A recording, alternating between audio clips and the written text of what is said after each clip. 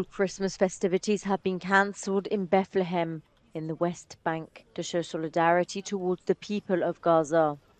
An installation called the Nativity on the Rubble replaced the usual Christmas tree. The Bethlehem municipality say they are in mourning. We cancelled everything. We cancelled the Christmas market, the carols, the activities for kids, because the feeling in Bethlehem, we feel that we are in mourning. We feel very sad, as we are essential part of Palestinian community.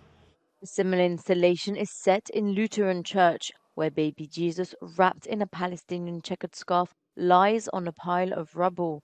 According to local authorities, no tourists will be able to visit Bethlehem, as the city has been isolated since October 7th. Only place for religious ceremonies and prayers is left.